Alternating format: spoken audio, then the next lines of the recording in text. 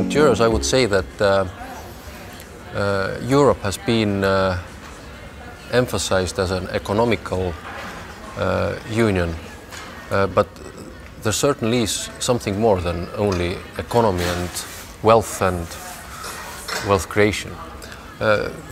Just wanted to hear your thoughts about what you said last night, and why is it important to know your history? Well, I think we should remember when people talk about the economy that the generation of a good economy is not an end in itself.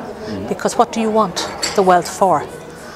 You want the wealth to achieve other aims, which are generally social and cultural. And how do we define our social and cultural aims? They are shaped by our past, by our identities, by the things that have made us the kind of people that we are.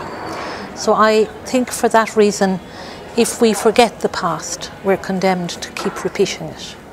So for that, again, I would say that we need to give people an opportunity not to have an unquestioning look at the past, but rather to have the skills and capacity as citizens of Europe today to look back and say, yes, that's where we went wrong, or perhaps maybe we should look at this again. There was something in it, maybe not everything, but there was something there.